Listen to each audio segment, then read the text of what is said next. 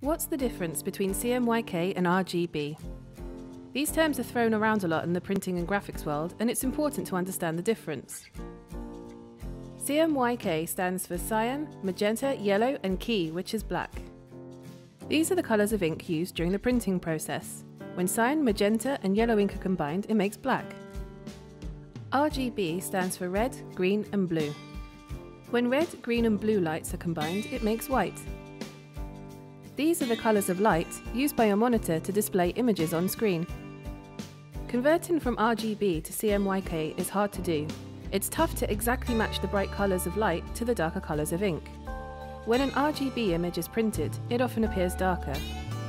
When using images on the Vistaprint site, it's best practice to use images created in CMYK. That way, you know what is printed will closely match the colours you see on screen. Be careful! JPEGs are most often in RGB. Definitely ensure any JPEGs you use are a suitable quality before you order. Now, to recap, RGB uses light to mix colours on a screen. CMYK uses ink to mix colours on paper.